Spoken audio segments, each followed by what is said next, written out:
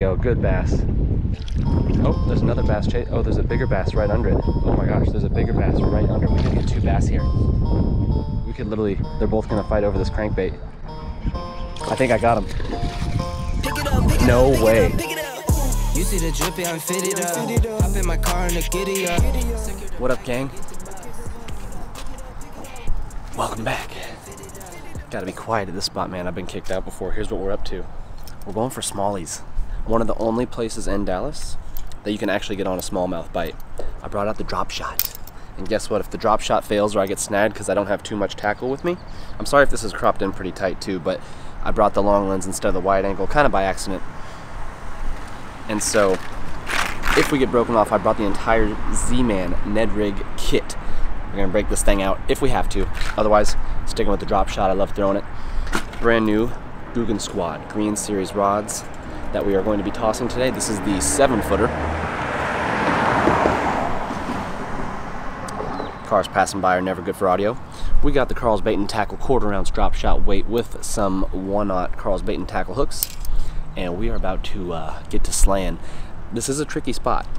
Like, I'm gonna be fishing from kind of like the second story off of like a wall, and I might not be able to crank these fish up and over with this light line I'm using, so it could make for some interesting fights.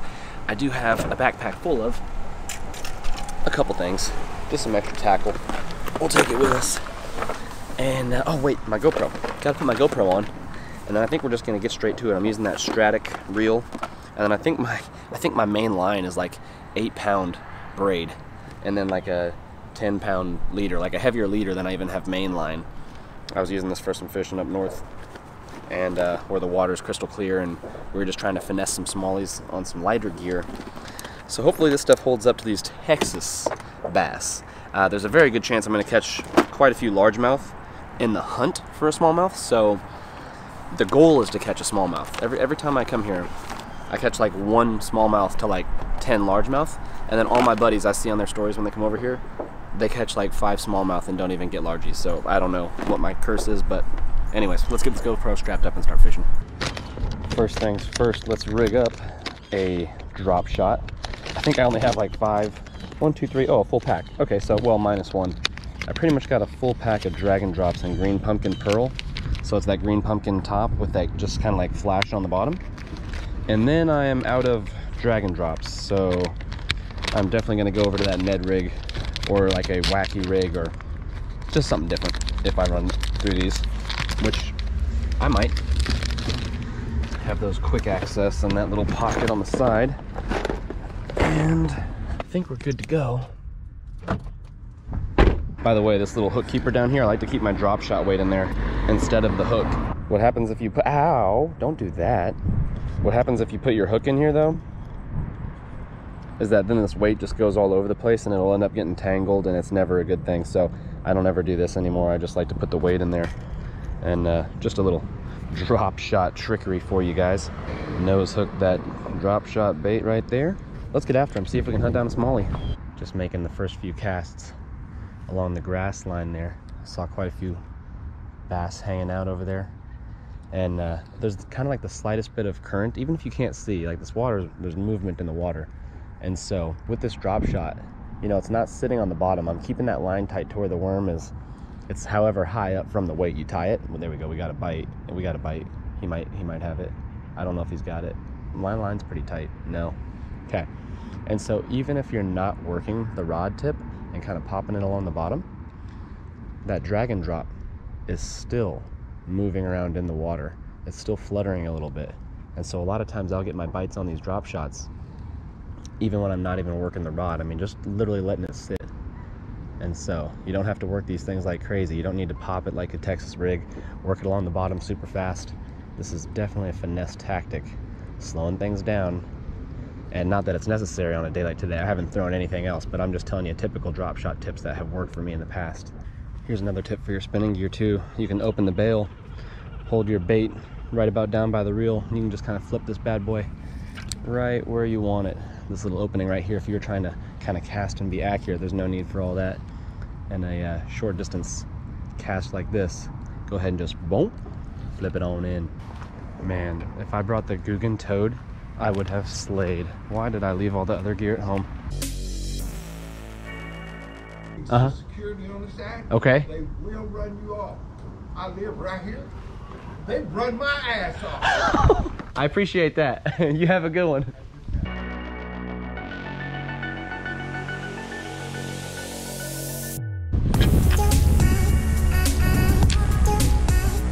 Alright, just made a move to a little bit of a breezier side. A little deeper. But the key is I'm closer to the water, so if I have to reach down and grab a decent sized bass, I'll be able to without jeopardizing snapping the line and leaving the bait and hook in its mouth. I wonder if I got something else in here that'll get some bites, man. I haven't got anything. And we've been casting for quite a while. Looking for maybe a moving bait now that I can cover some water with. This guy would be good. He'll be hitting the bottom. Ooh, we got a jerk bait too. It is pretty clear, but it's not crystal clear. I kind of want to cover more water. Maybe I will do this guy right here. Let's see how this goes.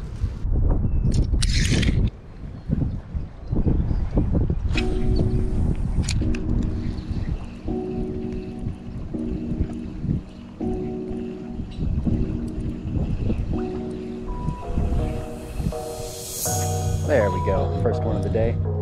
All right, what are we looking at here? It's shaking its head too. There we go, good bass. Very nice.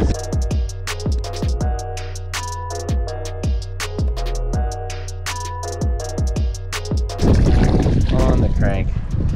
Took a little bit, but we got him.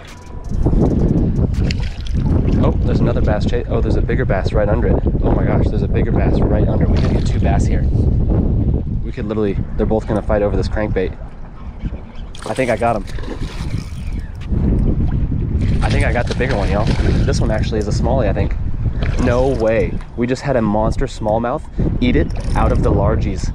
No way. If this is a smallie, this is a good one. Oh my. That was some aggression. It literally, guys, this is like a big smallmouth. No way.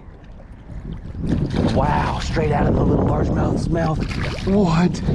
There's no way. There's no way. No way. Oh my gosh, light line. Light line. No. A good smallie, guys, out of here. Out of the largie's mouth. That was insane. It literally just munched it and stole it. Oh, the largemouth was like this size right here, just a tiny little buck. And then we got this, oh my gosh, a solid 2-pound smallie out of the urban set. No way, exactly what we came for, guys. This is nuts. There we go, y'all. Exactly what we came here for, a nice size smallie. Can you believe it? Like a 2-pounder. This thing is in good shape. Yes, look at that fish. So sick. We're gonna get him back in the water. It has been a while since I've caught a good sized smallmouth. Absolutely sick. Right here in Dallas, Fort Worth, man.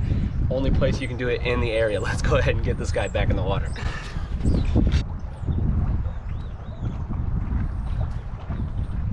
How crazy is that? Nuts, man.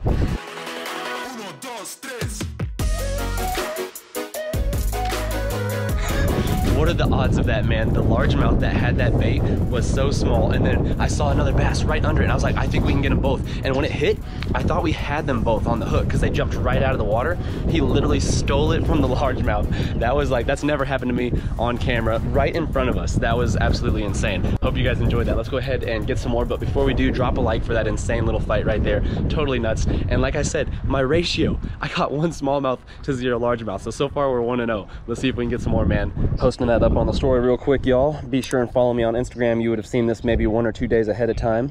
I'm always trying to make sure I stay active on Instagram. In fact, that's probably where I'm most active on social media. I'm gonna go ahead and tag Guggen Squad using the new rods. Give us a follow on Instagram, man. We're closing in on 90K. When I hit 90,000, I think I'm gonna do a giveaway over there.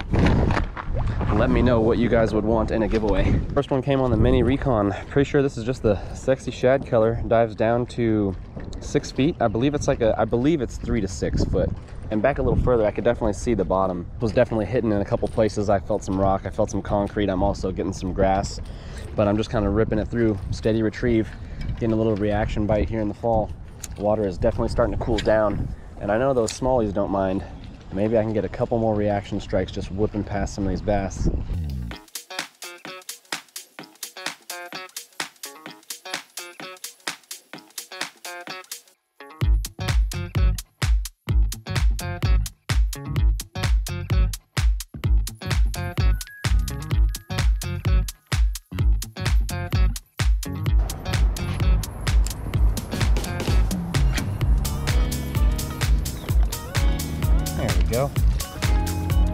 Hi, this little guy.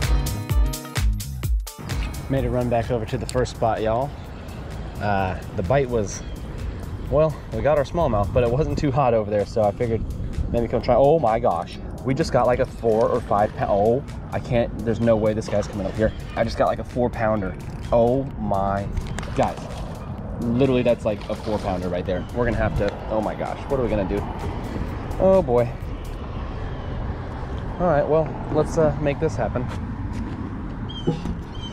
This is serious. I have the lightest line on here. He's gonna break us off in the grass. That's not good. Ooh. All right, all right, all right. Let's see what we got here. Come on. Oh my goodness. We literally have a 4 pounder. I am like just bringing him through the grass with this light line. Luckily, he's not thrashing right now. He could easily take me down into the grass and break off. Oh my goodness. To end this with like a 4 pounder, we're gonna put this guy on the scale. He's literally not fighting. This is a big fish, guys. When he hit it, I was like, that could be a 5. Okay, he's right at the bank. Oh my goodness, that is a big fish. Oh gosh, don't got time to waste. Oh gosh. Guys, this is a big fish. What is going on right now? What is even happening? On the finesse gear. Wow. Wow. Okay, as usual, I might have overshot it. Might be a 3.5 to 4. Oh my goodness. Oh my goodness. That fish was pinned. Oh my gosh. Wow. One hook in the top lip is all that was. Oh my goodness. And then he just stopped fighting, otherwise I would have been in so much trouble. Oh gosh, that hook had him good. Wow. What a fish, guys. Oh my goodness. Can you believe that? What just happened? I called this the nursery earlier. Remember that? I said this is where the small ones are.